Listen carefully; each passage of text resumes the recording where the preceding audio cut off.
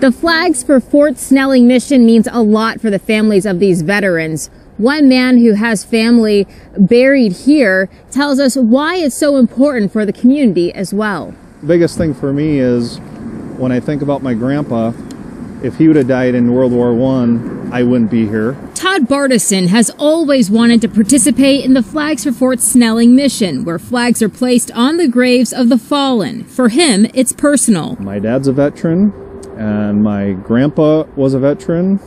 My aunt, uncle are buried here as well.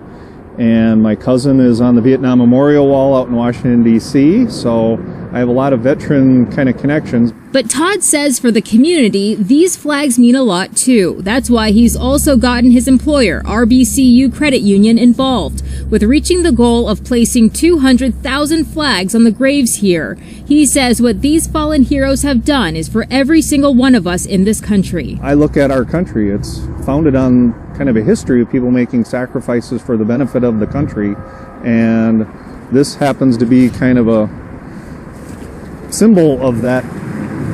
Todd says that he will volunteer to place and take down those flags, something he says he is honored to do.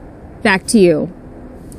Well, if you would like to help honor our veterans through the Flags for Fort Snelling campaign, you can donate or sign up to volunteer at KARE11.com/flags.